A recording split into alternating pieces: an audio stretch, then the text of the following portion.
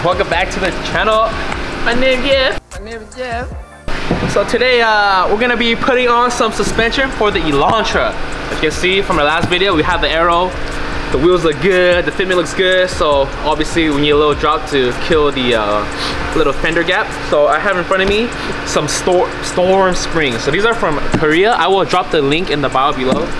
There's no one really making springs for this car because I mean there's not much people modding this car in the first place. So hopefully we'll give a lot of opportunities to people that plan to buy Elantras to get into the modding scene. But let's go straight into it. These are these sport springs. So they have comfort and sport. So the comfort from the guys at Storm, when they contacted me, they're saying that the comfort ones drop 0.6 versus the sport which drops 0.8. So obviously, you know how it is out there, bros. We like driving low and braking stuff, That's what we do.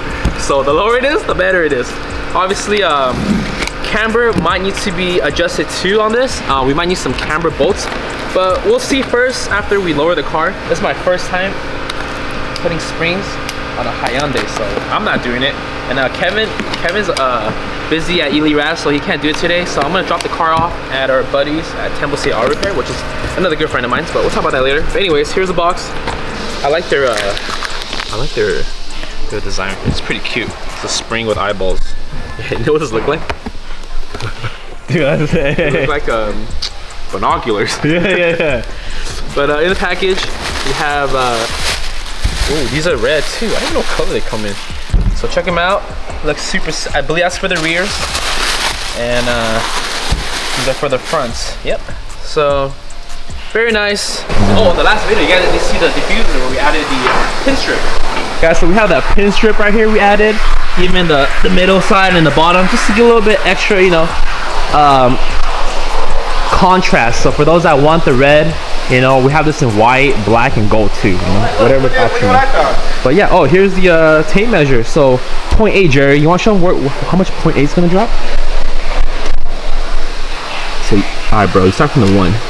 So you usually start from the 1 right here, and then 0.8, so which is about right here drop. So not too bad, huh? It's gonna be like it's gonna be at the wheel, maybe with some camber. We'll see. I'm very excited. So we're gonna head to our buddies Temple State Auto Repair, Henry and John.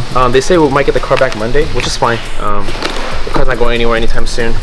And yeah, so enjoy these videos coming up. Oh, Jerry.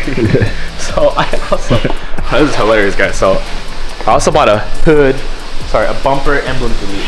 I'm not a big fan of this big H, It reminds me of I don't know, just too big, It's all in my face, and I don't want it, so I'm trying to get deleted. So in Korea, there's this company that sells this delete, which goes straight over this. So as you can see, there's a little groove over here. It has like an empty slot, so you can remove this and pop this on. But my dumb ass, first, I'm not sure if it's my fault or their fault, okay? But anyways, I came in after like 3 weeks, and look at the color I got. Okay, it looks good. It looks good though. So imagine without the emblem, it's gonna be flat and it looks amazing. No, I'm saying this color looks good. Oh, yeah, maybe I should have got red instead, huh? But yeah, obviously the color's off. I think our cyber gray, I think I got some other kind of gray, but anyway, this kind of look like the ionic black. Oh, yeah. But anyway, so how are you gonna get out? Instead of sending it back, I'm gonna have to go to our shop and get it repainted. But yeah, that's that. It was like, I think, see, that looks a lot better, right, on camera? How's it look, Jerry? No more emblem, it looks better. Yeah. So we're gonna go for that. Yeah, so we're gonna head to our friend shop right now, get the springs installed, and hopefully we don't rub, because I think we might rub. I don't know. Let's find out. See you guys in a bit. Alright guys, we just picked up the car back from our buddies at Temple State Auto Repair. Here's the link. If you don't know, if you're in SoCal, they do the best alignments. They have the best tire prices, like hands down, and they sell, a bunch of wheels and stuff. So you should hit them up if he has any of those stuff. But as you can see, the car looks a lot lower now. Not much in my opinion. I thought it would go a little bit lower, but we had like about a 2.5 finger gap. Now it's like a tight 2 finger. It was a 0.8 drop, so I think it's pretty clean. No rubbing at all on a 245 40 tire. So wait, is 245? Yeah. So a 245 40 tire, no rubbing. So if you do run a 8.5 with the exact same setup, as you can see, it's pretty flush against fender.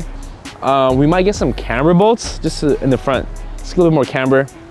But other than that, the fitment looks amazing, no rubbing. We're gonna take a car for a ride real quick, get some B-rolls for you guys, and then it's a short video today. So, oh, also we have side skirts coming next week, and then our front lip is almost, not the split lip, but the lip itself is almost finished for development. Very excited for that. And then we gotta do the window visors. Oh, they look so sexy. I think Jerry, that's what's missing, Jerry. Window visors.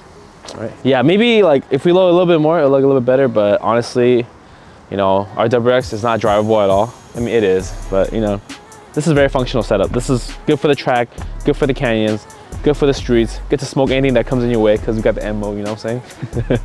But yeah, that's it for this short video, guys. Hope you enjoy it. Enjoy these sick B-rolls because the weather is beautiful today. So we're gonna take advantage of this really bipolar SoCal weather. And then I'll see you guys next time.